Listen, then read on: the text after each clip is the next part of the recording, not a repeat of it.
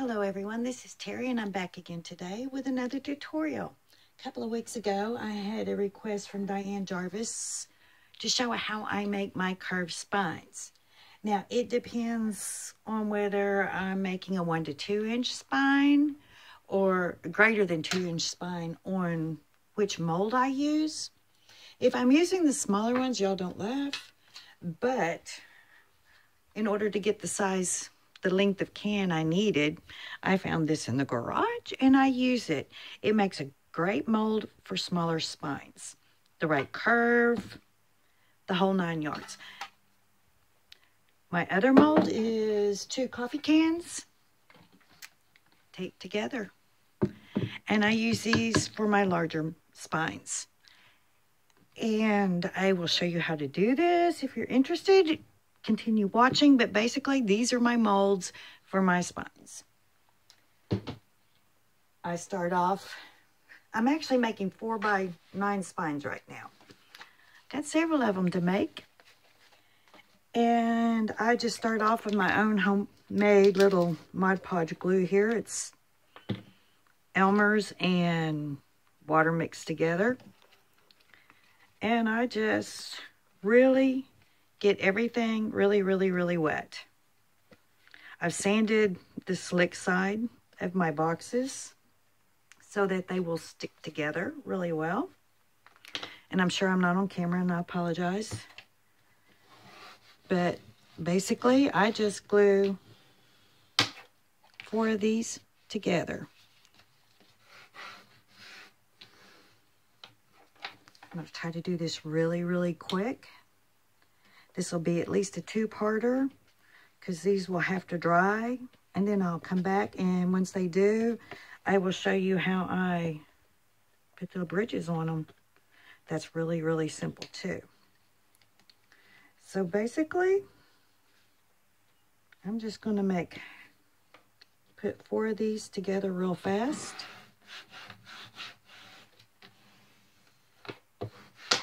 Glue them really well. The main concern with doing one of these, and I apologize for the shadow I've got going here,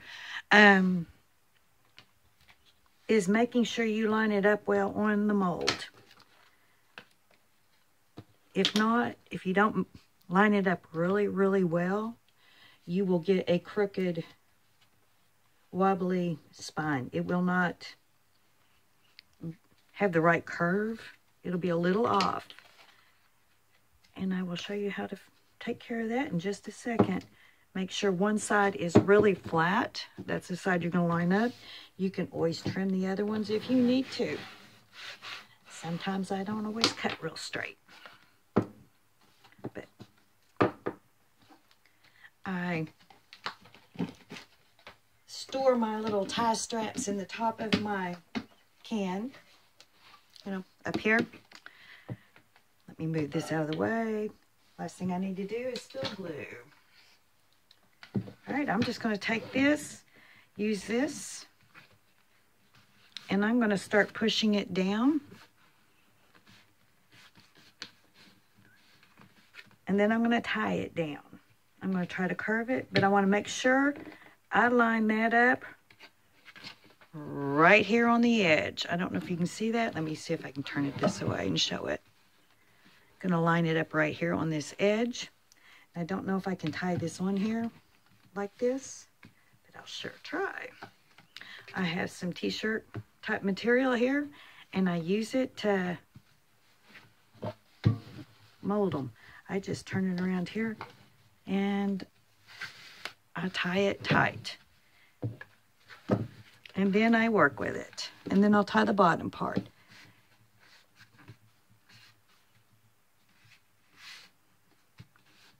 But you want to get the cardboard fairly wet with the glue so it'll mold. Of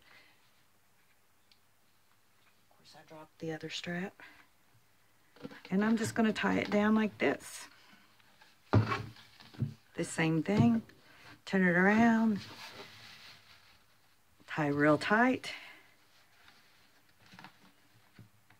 Make sure you have it lined up right there, even with that edge. Tie it tight. Just space these out. I'm going to tie this one a little tighter now that everything's adjusted.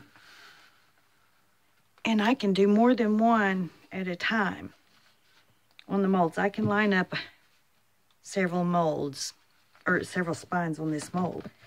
Once again, when I tightened it, you see it got off. You want to make sure that that is pushed down even, so your curvature will be perfect and it will sit perfect. And that's basically how I make these to start off with. It's real simple. I use what I have to make what I can. And excuse me, cedar is kicking in here in Central Texas, and it's a killer. There you go. And that is how I make my curved spines, or the beginnings of one. Anyway, I hope you can understand this and it works for you. Have a great day. If you like it, please like and subscribe. Have a blessed day, everybody. Bye.